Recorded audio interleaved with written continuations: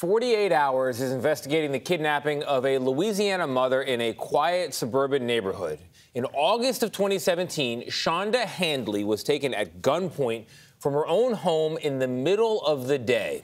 How she survived may seem like a miracle. 48 Hours contributor and our lead national correspondent, David Begnaud, met with Handley for her very first TV interview, and he shows us how the gut feeling of an off-duty sheriff's deputy likely saved her life. Around 2:30 in the afternoon on August 6, 2017, Schanda Handley was at her home in Lafayette, Louisiana with her daughter Isabella when the doorbell rang.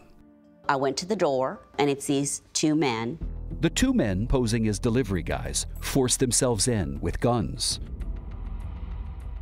They started to scream to get the F on the floor and don't move. They handcuffed me in front like this. Isabella, upstairs at the time, rushed to see what was going on. I was just stunned. The two men took Schanda, threw her in the back of a white van, and drove off. Prosecutors Kenny Hebert and Donald Kinnett.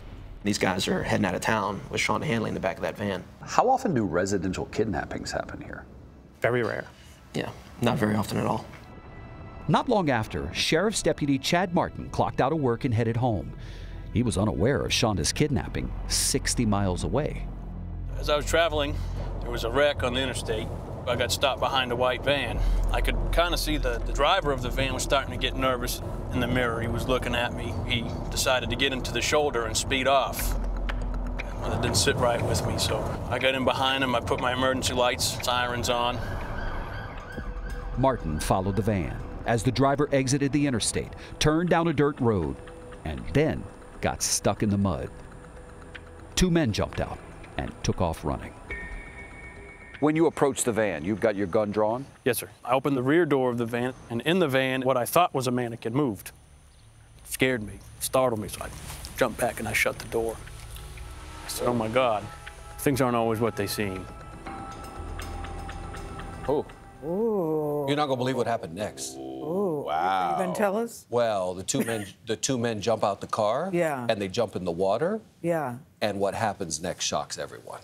That's a good tease. That's a good tease. It's a Saturday night. You got me hanging on. I Yeah, don't you even do. know where I am Every right now. I was in that scene right there, like Yes. that off-duty officer. What made him, though, stop the van? Because he said the guy looked nervous? So it's fascinating. First of all, he's on his way home. His wife's upset that he's late because he's chronically late.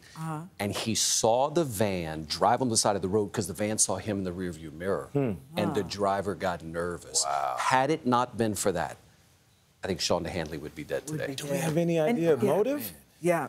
Schanda has no connection to those guys? Zero. Nil. Zero. Nil. So here's the deal. Her estranged husband ended up going on trial, accused of everything. But the question is, how did the husband connect with the guys who were driving the van? Yeah. And how did the guys driving the van know about the wife, right? Look, I grew up in this area.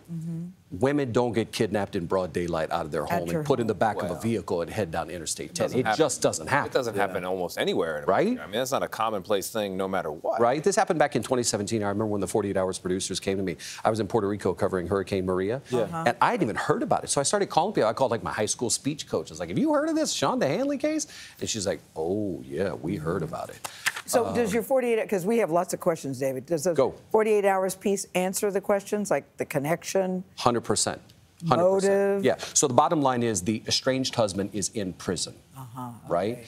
And loves to hear himself talk and wanted to talk to us, but the prison shut it down. He is the alleged mastermind. But how he came to put it all together, how he found two men, what he did. By the way, I'll give you one more thing before we go. Schanda Handley, before the husband goes to prison, goes to their hunting camp in Mississippi, and she's looking at a camera, and she goes, what's this? And so she opens it.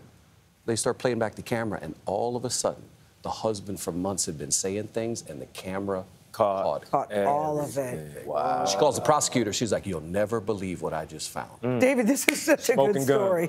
Such a good story. Tomorrow night, 48 Hours. All right, we're booked up then. All right, David, thank you very much. You can see David's full report, the Tony kidnapping of Schanda Handley on 48 Hours tomorrow night at 10, 9 Central here on CBS and streaming on Paramount+.